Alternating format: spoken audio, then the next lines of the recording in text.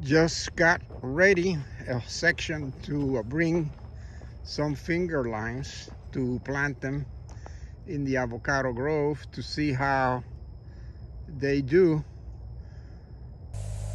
Has been a long day, but I was able to finish the planting of my finger limes. They were delivered today by the University of Florida. They have a nice breeding program. The reason I'm very enthusiastic about these finger limes is because the trial and the breeding was done just like 5-minute walk from my grove. So if they did well there, I think they're going to do very well here. Let's see how they interact with the surrounding avocados that I have here.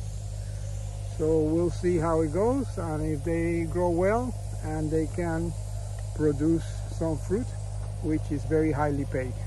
A lot of people ask me, what am I going to do if I have to get rid of all of my avocados due to lower wilt? Well, finger limes are part of my plan B.